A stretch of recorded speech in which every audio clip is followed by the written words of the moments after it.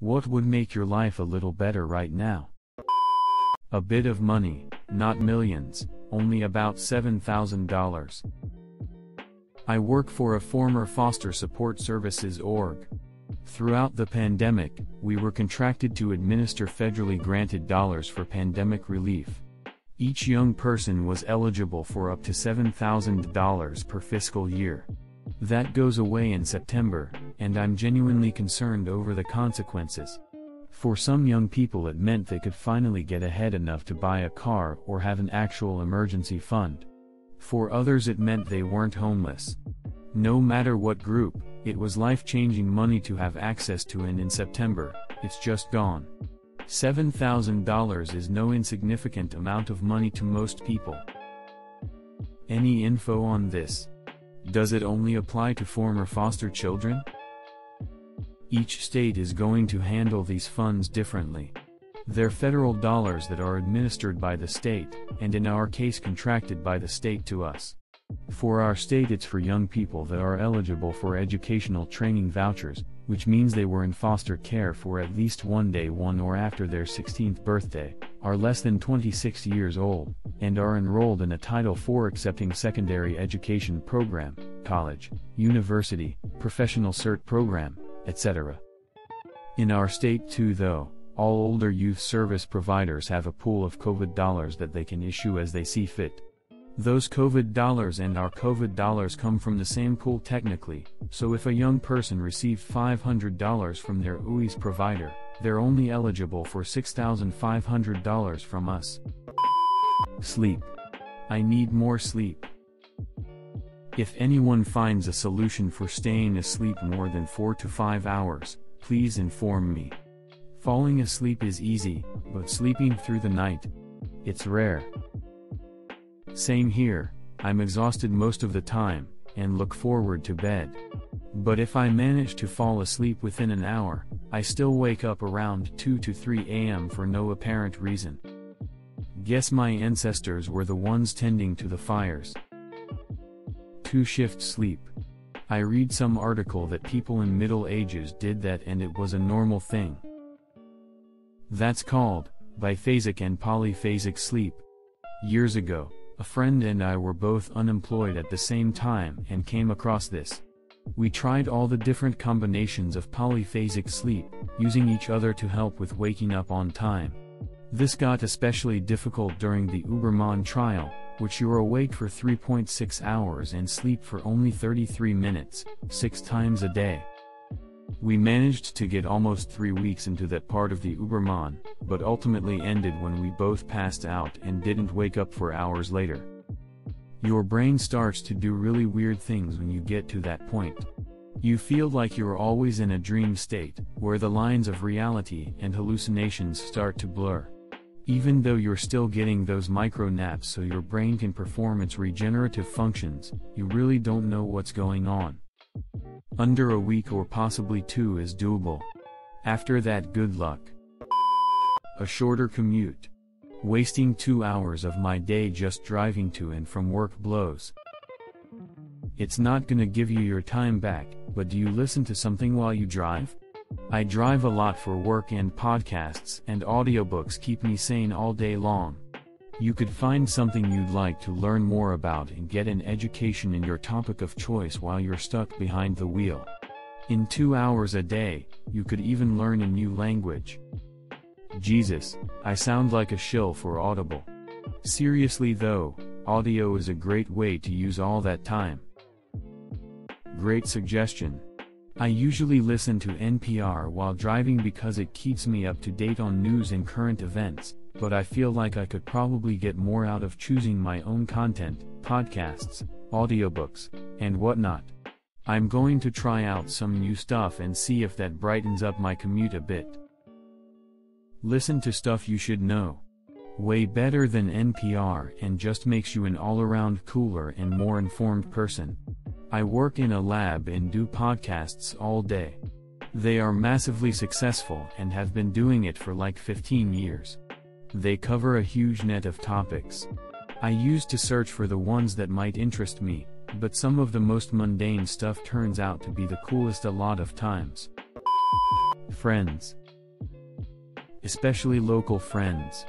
I have some online/long distance friends, who are great but they just aren't the same as someone who is near you. Same. I haven't hugged someone that didn't need me cause they were my kid, haven't had a beer with a buddy, said hello to anyone but the cashier since October 2021. I'm so lonely, I miss playing music with people, board games, hugs, grilling things and messing up well. This. Just being able to go out and have food/drink with a friend. I miss it. For all of you, Bumble Friends is a good place to start.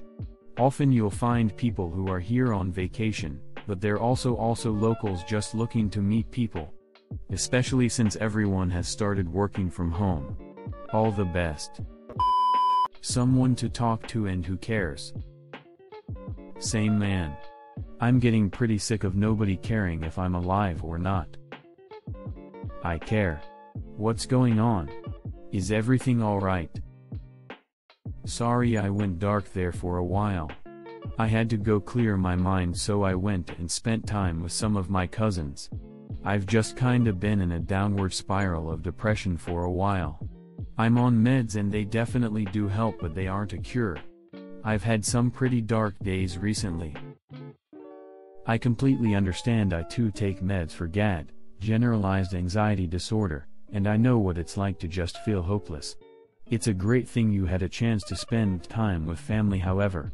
My best advice is remember that the bad days don't define your growth and your healing. You are strong and you have a lot to look forward to. If you need to talk, I am here. Thank you very much. I will keep that in mind, and same goes for you. I'm always here. If my back pain goes away. If it's an environmental issue, i.e. sitting in a chair a lot, then this video helped me out a lot. I do this routine every morning, coupled with sleeping with a pillow between my knees, sleeping on my side, or under my knees, sleeping on my back. This helps align the spine during the night even on a crappy mattress. If it's an injury, then I don't think this will help. Sorry. Just came here to share this vid. Changed my world. Do it 3 to 4 times a week and once before I fly. Really changed my life. Living with back pain affects so many aspects of your life, mentally and physically. It made me really old, young. This video basically fixed that for me. L4, L5 bulging disc. Does this help with upper back issues? I have unrelenting stiffness straight across my shoulders and upper back, and I cannot get it fixed for love nor money. Massage helps for about 15 minutes, and then it tightens right back up. I just tried it and it made my upper back worse. If I did it wrong or what, but I will not do that again. I have the same problem no matter what. I'm always tensed up in my shoulders/upper back and nothing has helped. Dang it, I was hopeful. This has been going on for several years now, and the muscles get so tight they pull down on my face. I feel like I'm permanently frowning. My doctor and my physical therapist say it's from years and years of carrying my stress there, and now that I'm older, 50, it's taking its toll. I feel like they may be right, because usually I feel perfectly normal when I first wake up. It's not until I start thinking about the day's responsibilities that it starts to tighten up. The only thing that helps is cannabis, and of course that's not legal in my state. I have this issue and have some luck with this hard foam neck pillow thing I bought from Amazon. It helps stretch and relax the muscles in that area, and I notice a difference when I use it regularly. It looks like it's called Rest Cloud Neck and Shoulder Relaxer Cervical Traction Device. You may have already tried something like this, but I bought it. Couldn't hurt to share since it's relatively cheap and helped me. Thanks. I ordered it. I'll try anything. I have a neck stretcher thing. You put it around your neck and blow it up with a little pump so it stretches your neck. Reminds me of tribal women with the long necks that I used to see in National Geographic when I was a kid, but it doesn't do much for me. I've looked at getting a TENS machine but haven't tried that yet. I did do some PT last winter and they taught me stretches with some bands. That helps a bit, but it's always very temporary. This is going to sound ridiculous, but a lacrosse ball on the tendons and muscles around my neck for the MFR has done what nothing expensive could. I used to get insane tension headaches from it that would prevent me from working. I have one in my car, my shower, my desk, by my bed, and in the living room. Damn thing works wonders. Something about the firmness and grip. No other ball has the same effect. The end of my epilepsy. TBH, that would make my life much better. Super fucking relatable. I just commented about my shitty seizures and auras. I'm sorry you go through it too. Frown. Stiff, convulsive hugs from me to you. I have a drug-induced seizure disorder. Basically abused drugs to the point I now have seizures. I feel for everyone genetically predisposed. BC, I can accept I did this to myself, but y'all had no choice. Much love. Which ones caused this? Which drugs did you use that caused that? Benzopines, GABAergics, gabapentin, Lyrica, baclofen, Xanax, Klonopin. These meds mixed together create a breeding ground for seizures based on taking and cessation of consumption. I can elaborate if you want. Basically, Lyrica is an anti-seizure med that is used off RX for depression. Cessation and use lowers our threshold for seizures. Combing a GABA drug, Lyrica, with Klonopin, a benzo, and stopping either equals big seizures. GABAs lower your threshold, cessation of benzos lowers your threshold. Great, now you have seizures and psychosis and tremors, etc., etc., etc. These meds and combos can literally kill you. Especially if you quit cold turkey, which I did. Broke my nose, cracked my skull, crashed my car. Months of hell. My friends reaching out to me for a change. It's quite the kick in the gut when you realize the people you consider friends just can't be bothered to maintain the friendship. Realized I was the one always asking if they want to hang out or come over, and they never invited me over or made plans with me. So I thought I'd stop to see how long it would take. Despite still chatting over texts, we haven't hung out since May this year. I did the same experiment last October. No one reached to me for 4 months, not even a text. When I texted them what's up, they just ghosted me. Now I don't have friends. I feel kinda shitty, but I sleep well because I know that no one will exploit me, and I don't have fake friends. Every time I try this experiment, I end up with the same 2 friends who, even though we don't always live in the same country, can always maintain our bond. Everyone else I have met and made friends with throughout my life just sort of fades away unless I am consistently pursuing them. Too much work. Nope. Exactly. Good for you that at least you have 2 loyal friends. I wish that I was lucky enough to meet someone who would be genuine and would reach out to me as well. You will one day. Follow your passions, and I'm sure they'll come out of the woodwork, having been waiting on you for years. I literally just met a lifelong bestie 2 years ago, and I'm well past school, the easiest place to find long-term friends, age, and a huge introvert. I hope you keep trying and wish you luck. If my wife no longer had breast cancer. Survivor from 2020. My husband of 15 years walked out on me. God bless you for taking care of your wife. Godspeed her recovery. I am so sorry you went through that on top of fighting cancer. I heard recently that it's extremely common for men to leave their wives after a cancer diagnosis, which blows my mind. Heartbreaking and infuriating. Fuck that. My grandfather, my mom, and my wife, at 28, all had breast cancer, and it's the worst. I shaved her head, gave her shots, took her to the hospital, and stayed. We are now married 20 years. What? I can't fucking imagine that. Common? That seems horrible beyond the pale to me, like disowned and disavowed by your entire family and all your friends level of bad to me. If I had a friend that did this, I'd be tempted to kick the living shit out of him, not just never speak to him again. If tinnitus could fuck off. Audiologist here. Sorry for you. I just wish there was a cure already. It sucks. I have tinnitus and have never found it much of a bother. I didn't even know what it was until someone pointed it out. And I was like, ooh, that's what the ringing is. It also helps me sleep because I can focus on it to ignore the noises from outside. Mine isn't just ringing though. I have distortions in music and such too. My hearing is fucked. Not saying that there aren't people who have it way worse than me. But this fucking sucks. If I knew, I'd never assaulted my ears like this.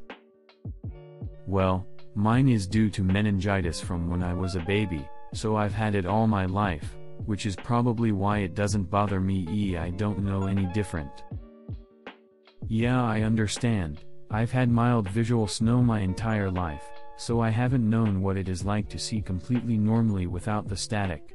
It doesn't bother me as much as this though, because I have had good hearing. It was me who ruined it. A loving partner, I guess. You and me both. There you go, you found each other. Someone to love and who loves me back, more than friendship. We don't realize that this lack of relationship leaves holes in our soul, and now I feel I lack mental health. Well, my therapists say that I need to be whole. The renowned love guru in my country has also said that I need to be whole. After heartbreak and depression it is fine and I can be whole and alone. But man, have someone I love to snuggle and cuddle would be nice. My friend offer it too, but it different. Wish I could have someone to truly snuggle someday, but I need to be whole. Edit, my family have cats. I cuddle and snuggle them but they despise it. Still nice though. You can try to be whole while you try to find company, it's okay. Just be mindful and try to be a good person. I think having the company of the friend is the best thing to do. I just accepted this as a possibility for me today. I've been trying to better myself for the past few years mentally and physically. It's exhausting but worth it. I finally feel ready to put myself out there and try to allow someone into my life while continuing to grow and get better. No more periods ever. Getting an IUD can eliminate getting a period ever again, but it can come with other complications. I had an IUD and never stopped bleeding. 1 whole year of it bleeding and being told it'll settle once your body is used to it. Worst year of my life. I am so sorry you had to go through that. In the US I had a female doctor tell me deadpan that if I got the arm implant they wouldn't take it out unless I bled continuously for at least 9 weeks. I thought she was high off her mind and told her I'd cut it out of me myself if I bled for 2. At the time I had really light periods of 2 to 3 days. That woke her up. But holy hell, a full year. That might be the worst thing I've ever heard of. You're so strong for pulling through. It only came out because I went to a walk-in clinic and said take it out or I'll do it right here and now. Looking back, absolutely stupid that I just went along with the it'll be fine eventually waited out rather than advocating for myself. If anyone reads this, I hope they take from this to push when they know something is wrong and the doctors aren't listening. That's absolutely horrible they said that to you. You pay to see them, you'd think they would listen a little better. For the last 6 years of my career, I've advanced a lot but my salary has stayed the same. I would love to land a job double my pay right now. That would solve basically every bit of my problems as I would be able to save half of my yearly salary per year, which would be amazing since I'm fairly frugal with my money. Polish up your resume, work with a coach on your interviewing skills, and start applying. Now is the time for workers to find fair compensation. I've been working on it and applying for a good 6 months. I have a feeling holding a job and trying to find another one is making recruiters think I'll do the same to them. I might have to lie and say I don't have a job on my resume. Independent recruiting firms probably shouldn't care, and often go after already employed individuals. I have recruiters reach out to me, unsolicited, and got a different job for that reason. They found me through LinkedIn, even though my profile hadn't been updated in a while. Meanwhile, none of the places I actually applied to followed up with me. I work in IT and there's a lot of movement in this field. What kind of work do you do? I'm currently a programmer on the ServiceNow platform. I have a 4-year degree in IT. But I've done graphic design, front-end development, web content development, and now ServiceNow back-end development. I'm pretty much a full-stack JavaScript dev. I've been looking to get into React development, but I don't have work experience with it outside of like 2 years worth of building stuff and learning on Udemy/YouTube. So I know it, but it's hard to get people to give me a chance. I know a bunch of other stuff too since I've been doing this so long. I just don't get paid a lot. I actually had a recruiter reach out to me today and he said he'll pay me $35 an hour.